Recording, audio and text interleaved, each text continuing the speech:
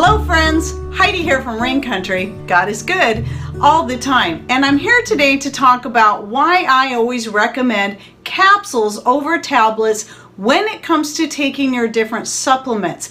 And I've had this question coming in a lot more frequently because I've mentioned it kind of along on the side when I'm talking about supplements in certain other videos and how you should always take capsule form, high quality, rather than tablets. Didn't have time to really go into depth, so that's what I'm doing here.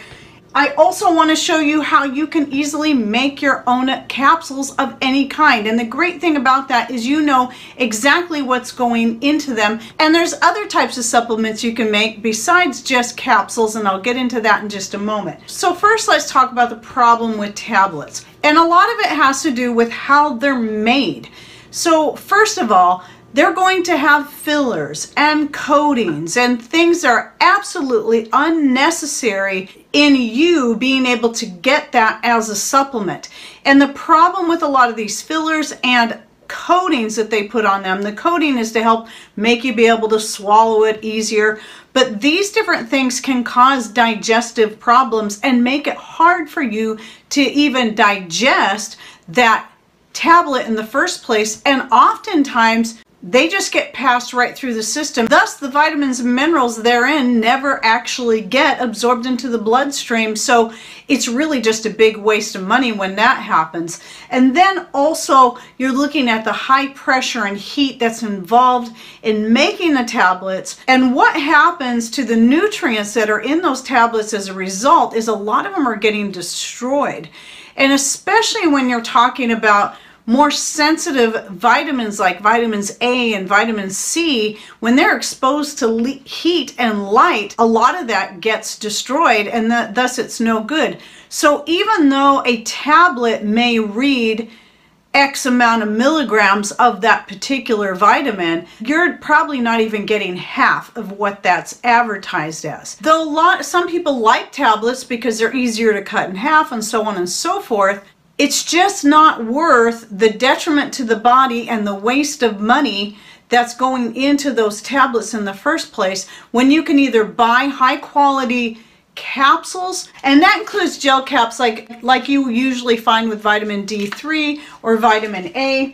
And these right here, the C, the D, and the A, are the only store-bought supplements we actually take anymore.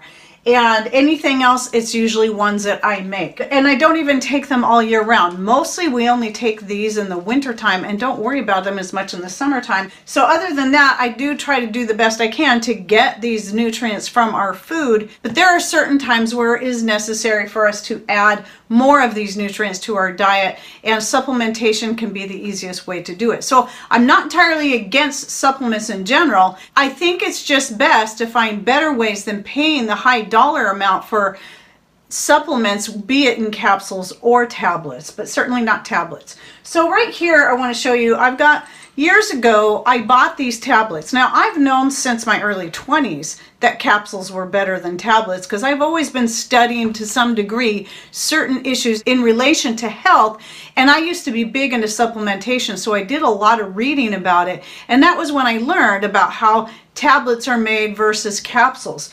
But several years back, I went ahead and caved and bought these chlorella tablets only because I could not find them in a capsule form. I looked and looked and looked, but at the time did not realize I could do something as simple as buying a powder. Like I have some different powders here. I have moringa, I have ashwagandha, I have spirulina, and that I could get empty capsules and make my own, until one day the light just went on and I thought, I wonder if I can find empty gel caps that I can fill myself.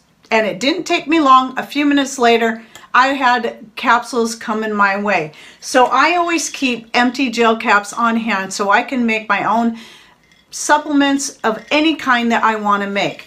So using a whole herb form like the ones I mentioned, the ashwagandha, the moringa, the spirulina, the chlorella, you can buy these in powders form. Oh, and let's not forget turmeric. Or even taking your own mixed greens blend like I have here and powdering it up and putting it in capsule form. Now, I don't do that simply because this gets added to so many things, from teas to sauces and soups, and even in my own other form of homemade supplement, and that is a liquid form, by making it in the extract. So I can get that little bit of extra if I still don't feel like I'm getting enough of the nutrients that are found in all these great greens. And if you'd like to know more information about extract making, I just had a video come out that I'll link to down below, as well as the last video I did on mixed greens, so you can learn more about that and how I make it and what I make it out of if you're interested. Here I've got just a little bowl of some different supplements we may take if we really need them. I've got the moringa in here. I've got some eggshell powder capsules. Normally I just take the eggshells by the spoonful, but sometimes it's harder than others, so going for a capsule is nice. Turmeric and some ashwagandha, and then the dark ones are the black walnut, and that's just if we really need it. Black walnut has a lot of medicinal properties. I've used it for my chickens, and so I keep that powder on hand. But you can encapsulate any powder you want to take it either as a supplement or for the sake of its medicinal purposes. So right here, these ones are made more for pain and inflammation, and I have two different kinds in here. One of them is turmeric, which I believe I mixed with a little bit of black pepper and ginger. I did a video on this. I can't remember what all I put in here, so it's not just turmeric. Black pepper is good. You don't need very much, but if you can't handle black pepper, there's other things you can add to your turmeric in order to make it more bioavailable in the body. You don't have to use black pepper. I did a video just on that topic alone that I'll also link to down below. But anyway, this is more specifically for pain and inflammation. The other one in here that looks kind of olive green is a mix of my own herbs that includes, I believe, valerian leaf, feverfew, and catnip. The nice thing about capsules rather than an extract when it comes to that is if you can't handle the flavor and taking it in an extract form just gags you, then you can always powder your herbs up and make capsules out of them and take them that way. But then on the other hand, some people can't handle swallowing capsules, so taking an extract or a tincture can be the easier way. It's all going to be dependent on the person. So what I want to do real quick is just show you how I make capsules. But before I do this, I just want to say real quick, you can actually buy special little capsule fillers. Some people love them and say they make it so much easier for them and less messy. I've looked into them, I've watched people use them, and personally I didn't see how they were any less messy or saved any time personally for me. It's all going to be dependent on the person. So what I do is I always use a small monkey bowl or dessert bowl, whatever you want to call it, and I put my powders in these because the smaller the better, but you also want it to have enough space where you can get both hands in there. And then you got your empty capsules, which I'll link to the ones I get down below. I believe these ones are the vegan ones, so if you're concerned about the gelatin, these are plant-based, which personally, I'm not vegan, and I think getting good quality animal-based gelatin is very, very healthy for your digestive system, but I also understand people that are avoiding animal products, and so I like to make sure that you know there are those options. Really, it's as simple as, I made sure to get, it's kind of nice if you can put something down there just to help make your cleanup a little easier. And having that red background might make that dark green stand out better. So I just fill both sides. See, that's the other thing too, is by doing this by hand, I feel like I can get more into each capsule. Now, spirulina is just like turmeric. It's very, very dark. It doesn't stain your hands though the way turmeric does. And there we go. Now I got this beautiful spirulina capsule. I'll toss it in my bowl. I usually try to tap off some of that excess powder. So you just pull your capsule apart, which is something you'd have to do anyway, even if you had a filler. Fill both sides and then just jam them together. And then I just tap on it to shake off some of that extra powder, which you can see all over my fingers. Because spirulina is so dark, it's really going to stand out. And spirulina does not have a bad flavor, but when I tried using it in food, it's kind of like turmeric. I like the flavor of turmeric, but I don't like the way it makes all my food the same color. Same thing goes with the spirulina. It's a beautiful color, but I don't like, if I'm going to add it to a soup, I don't like all my soup to be that color. Everything in the soup will turn that dark green.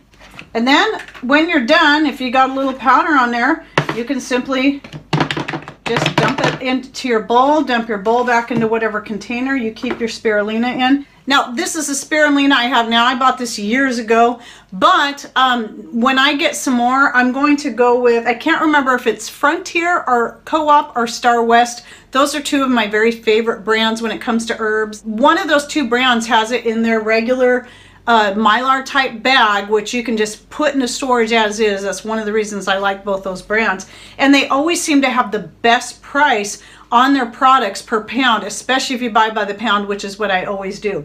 So because this is in a glass container, I think that's one of the reasons why this one was far more expensive. But back when I bought that, I didn't know about Star West or Frontier and how they sold their stuff. So I will be buying more of that, and maybe, or even seeing if I can find a blend of chlorella and spirulina put together into a powder, and then I'll be making my supplements out of that. And then look how pretty that green is in there.